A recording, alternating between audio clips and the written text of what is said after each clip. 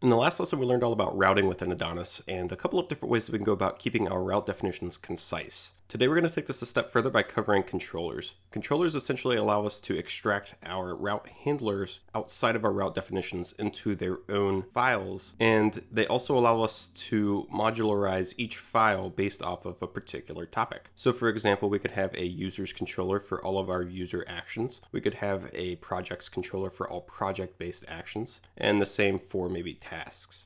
So since we have these user routes already defined, let's go ahead and go over how to create a user's controller, and then we will extract our route handlers off to that controller for these routes. So let's jump into our terminal. Let's run node ace make controller, and then we pass in the controller name. So we can do user controller, and I'm doing user controller here because I want to point out something nice that Adonis does for us. So whenever I press enter on this, what Adonis will do is instead of creating a file user controller, it's going to create a controller called users controller. It's going to pluralize it. And it does that because the controller is in charge of all of our users. And the pluralization and singularization of names is something Adonis does throughout. So whenever we get through to our database integration, we'll see that it will do the same for our table names as well as models. Table names will be plural because they are like controllers in charge of all entities within that table. And model names will be singular because they are essentially in charge of a single entity. So let's go ahead and hit enter on this so that we can create our controller, and you'll see it created app controllers HTTP users controller. And this is where all of our controllers will reside within Adonis. So now if we head over to our users controller, we should expect to see an empty users controller class and a commented out import for our HTTP context contract. So first things first, we can go ahead and uncomment out our HTTP context contract import because we'll be making use of it. We can head back to our routes TS definitions file, and we can start grabbing our route definitions. We'll start with the index route just to show that this will work appropriately and how we can tell our route definition which controller and which method within the controller to use for this route. So let's go ahead and copy out our route handler for our users index path. Head back to our users controller file and paste that route handler in. We're going to want to make this a public function, and we're also going to want to give it a name. So we will just call this index since it is the user's index path, and then get rid of the arrow for the old arrow function. And that should now be a valid class method. So we can go ahead and give that a save. Let's head back to our routes TS file. And now the way that we tell our route that we want to use the user's controller index method is by passing in a .syntax string. So it's going to be a string, and then essentially we just need to act like we are referencing an object property within the string. So it's going to be users controller dot the method that we want to run. So it's going to be index. And we can go ahead and save this and start our server up and give it a test to see that it works. Go ahead and open our server, head over to the users page, and you can see it's passing in our users page appropriately. So we can head back into our route definition file and do the same for the remainder of our routes. So let's copy out the route handler for our user show page, paste that in. We want to make this public as well and give it a name of show and get rid of the arrow. And then we'll do the same for post.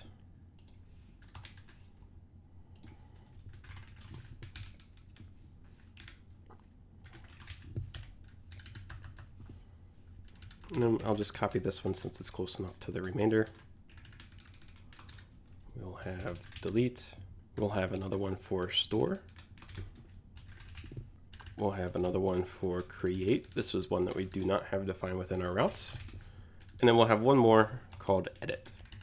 And this is another one that we don't already have defined within our routes. So we can go ahead and give this a save, head back to our route file, and now we can finish off the route definition to controller binding. So users controller.show, users controller.store, users controller.update, and then users controller. Actually, I believe this needs to be called destroy. So let's head back to our users controller and change the name of that to destroy as well. And then we have a couple of new methods, create and edit, that we want to create routes for. So we can go ahead and just copy one of these, and these will be gets. So this will be users new, and then one more for edit, and this one will be users/:id/edit. And then we want to get rid of the users prefix for both of these since we are doing that in the group. So go ahead and give that a save. And then we also need to change the controller method that's going to run for these routes. So this will be create, the name will be create as well. And then for edit, this one will be edit, and the name will be edit as well here. So we can go ahead and give that a save, and we can also get rid of our HTTP context contract import since we're no longer using that within a route definition file. Head back to our browser, refresh the page, and we should see that everything's working okay for our user's path.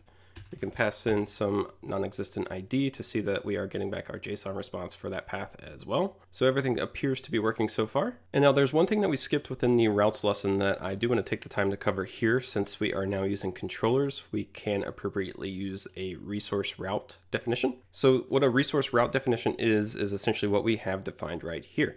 So it is an index page show, create, store, edit, update, and destroy, except it's all defined within one line on a resource property. So for example, we could define the exact same that we have here as route.resource. We're going to pass in the resource name, so this is going to be for our users, and we're going to pass in the controller that's going to handle this resource, which will be the user's controller. And now what we have done in this single line is define all of these individually defined routes in one go. So we can comment this out, give our route definition file a save, head back to our browser, refresh, and we can see everything's working just the same as before. Once more, we can head into our terminal, stop our server, and we can run node ace list routes, and you'll see all of the route definitions that we have defined within our routes file. So not only can you see the routes that are defined, but you can see how they're being handled, any middleware that's attached to them, the name that they're using, and if you're using subdomains, which subdomain they are under. So why I wanted to run this was just to show you that this route.resource appropriately defines all of the same things that we have already defined ourselves, just within a much shorter syntax. In addition to just defining our resource, we can also do a couple of other things. So we could define middleware to all of our resource paths in one go, the same as if all of these routes were in a group. So the way that we would do that is just chaining off of our resource the middleware method. And then we could do the same for naming. So we could do as, and what this will do is instead of naming it users dot, it will name it whatever we pass in this method, and it will prefix that with all of the routes. So it will be whatever we pass in. So maybe test.index, test.show, test.create, and so on. Two more things that I want to cover in this lesson before we end is namespacing and services. So we'll start with services since it will be nice and quick. So within Adonis, there's no ace CLI command to create a service. However, they are relatively easy to create on our own. Let's just create a new file within our app directory. We'll name the folder for this services, and we will name this users service.ts. Within here, we just need to define a class called users service, and then at the end of the file we can just export default users service. You can also export this straight off of your class definition as well if you like. And then within here, just for test purposes, let's define a public static so that we don't need to create a new instance of user service in order to use this method, test, and then all that we're going to do here is just return back a string of test. So we can define the return for this as a string and give this a save, head back to our user's controller, and then we'll just tack this onto our JSON response so it'll be nice and easy to view and see what's happening. So all that we need to do is import our user service. So we can do const test equals users service. We can use auto import there to import that, and we can run .test. And then we can just pass this in as our user ID for right now. Give this a save, start our server back up,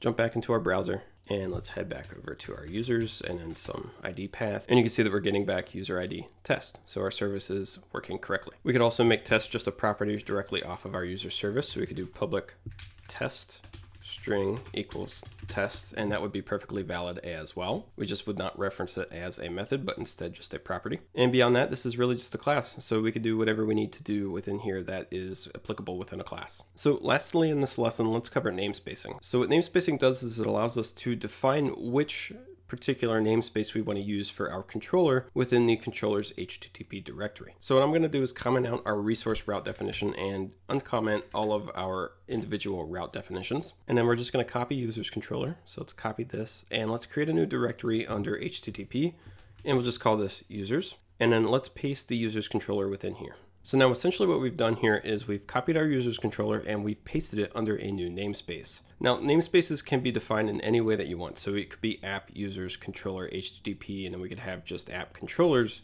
HTTP. This is my own personal preferred method, is just defining the namespace within the HTTP directory. So you do what's appropriate for you and your project. And just so we're able to tell whether or not we're using our users namespace users controller or our users controller, I'm going to change the users namespace users controller index method from returning a view to returning a JSON response. So instead of view here, we're going to have response, and let's just return response.json user namespace true. So we could save that, head back to our route definition file, and then chained off of our user's index route, we can define a namespace. And then all that we need to do here is define the full namespace path starting from app. So we could do app, controllers, HTTP, users, give this a save, head back into our browser. And now instead of getting back a page with our user's heading on it, if we head to the user's index page, what we should see is a JSON response with user's namespace true. And that's how we could decipher that we are indeed using the user's namespace for this route. If we were to comment this namespace out, head back and refresh, we'll get that user's page. So namespaces are just another way that you can modularize and keep your code base clean. So say that maybe you have an admin section of your website, you could do an admin namespace, or you could have a namespace particular for authentication. And then just like we added the namespace for our user's index path, we could also do the exact same for our resource definition. The difference here is this will apply for all paths within this resource. So we could define a namespace of the exact same. The only difference between these two is that now for all of our resource routes, which are all of these routes, the user's namespace is going to get used for all of these. So if we save this, head back into our browser, what we should see here is our JSON response again, and we can see that is working. So now in the next lesson, we're going to start with our database integration by adding Lucid to our project.